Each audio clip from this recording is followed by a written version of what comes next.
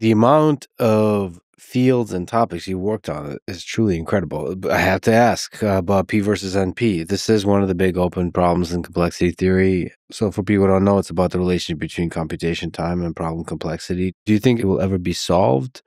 And is there any chance the weird counterintuitive thing might be true that P equals NP? Yeah, that's an interesting question.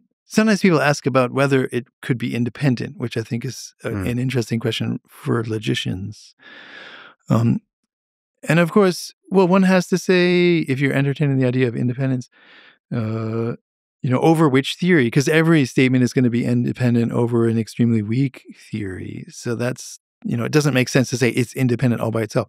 You're only independent relative to a theory, right? So the way I think about PNP is that, of course, it's a theoretical question about the asymptotic behavior of these problems.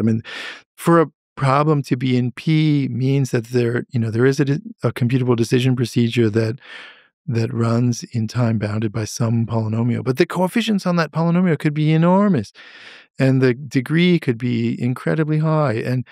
And so for small values of inputs, then it doesn't make sense to talk about this polynomial time feasibility with respect to, say, the range of problem inputs that we will ever give it in our lifetime or in the span of human civilization or whatever.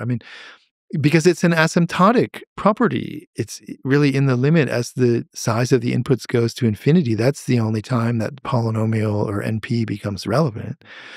And so maybe it's important to keep that in mind. And sometimes you find kind of overblown remarks made about, if P equal NP, then this will be incredibly important for human civilization because it means that we'll have feasible algorithms for solving these incredibly important problems in NP, it would cause immense wealth for human societies and so on because we would be able to solve these otherwise intractable problems, and that would be the basis of new technology and industry and so forth. People make these kind of remarks, but Of course, you have to temper those remarks by the realization that P equal NP or P not equal NP are not about these practical things at all because of the asymptotic nature of the question itself.